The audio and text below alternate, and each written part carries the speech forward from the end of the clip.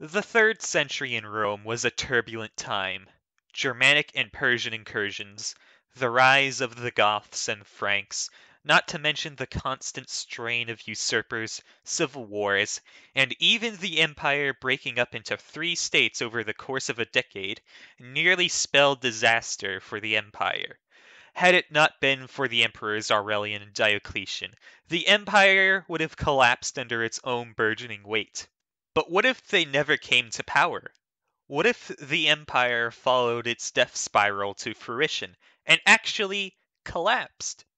This is the alternate history of Rome, the 3rd century collapse. Our timeline starts in the year 235 AD, where the crisis first started. Just as in our timeline, the legions, led by Maximinus Thrax, rebel against the Severans successfully over the use of bribes towards the invading Germanic tribes in the Rhine frontier.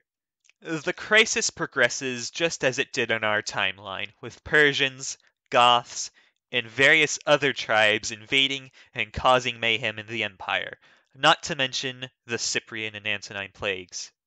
However, whether it be due to Rome's competent soldiers such as Aurelian dying early, or just a general failure of administration, Rome begins to collapse.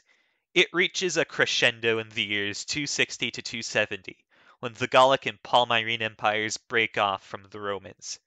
The Romans, in this timeline, are unable to stop the rising tide of its various enemies invading it, so it begins to enter a free fall.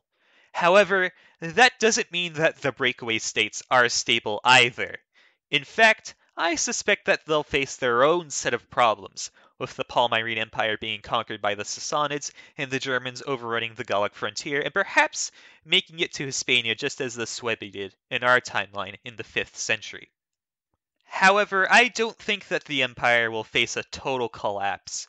In particular, I suspect that the more populated provinces, not under the control of the breakaway states such as Greece and Italy, will remain in the hands of the Romanesque government, with Eastern and Western Roman remnant states forming. This is mostly because the Romans had not yet begun the practice of using Germanic tribes as foederati at this point, but again, this is highly speculative, so if you have a better explanation, let me know. However, various depopulated provinces such as Moesia and Pannonia will fall into the hands of the invading tribes. Thus, by 290 AD, I think the borders could look something like this, with the Sassanids having retaken lands that had been under Persian rule almost 500 years prior, and Germanic tribes running amok in various frontier provinces. Being that they attacked from there, I suspect that the Goths would most likely take Moesia and move west from there, with some others taking over the client kingdom in Crimea. I also suspect that the Basques may take the chance to get independence with all the chaos happening at this point, but again, that is very speculative on my part. As for events after 290, various nomads from Central Asia, such as the Huns and the Hephthalites, will still invade in the 5th century, but due to the 3rd century collapse, ultimately resulting in smaller, more centralized states, I suspect that the Germanic kingdoms occupying the former parts of the Roman Empire will handle them at least a bit better than the Romans did in our timeline. As for the Hephthalite invasions, I suspect that the Sassanids will deal with them just as they did in our timeline. However, some of the biggest changes compared to our timeline will be in language and religion. Without a unified Roman Empire to spread it, Christianity wouldn't be able to become the juggernaut that it is today, though minority communities will still exist, especially in urban areas and perhaps other places like Armenia.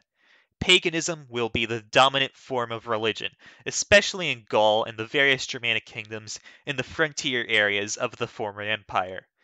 This also means that this timeline will not have Christmas. As for Islam, if it does rise up like it did in our timeline, the Sassanids, without a devastating war between them and the Byzantines, will be able to contain the Arab invaders quite well and keep Zoroastrianism the dominant religion in their empire. In terms of language, Germanic languages will be more widespread than in our timeline, with speakers in places such as modern-day Germany, Moesia, Britannia, and hell, even perhaps Crimea and Hispania. Though, this is highly speculative on my end, especially the Hispania part. Also, according to the Wikipedia article on it, the extinction of the Gaulish language is, quote, estimated to have been in the late 5th or early 6th century AD, and that Gaulish was apparently still widely spoken in the days of the Empire, with trilingualism and people struggling for fluency being noted in its early days. If anyone has better sources on this, let me know. Based on these statements, I suspect that the Gallic Empire would ultimately use Gaulish as its lingua franca in this timeline, with it slowly taking on official functions, though with heavy influence from Latin. Of course, Latin dialects will still be spoken in North Africa and Italy, and the Eastern remnant will ultimately become Greek-speaking like the Byzantines in our timeline. I will ultimately end this timeline here, in 700, because events beyond that point are quite hard to predict outside of the Viking invasions that will inevitably happen. Thanks for watching! If you have better sources on whatever I talked about, please let me know.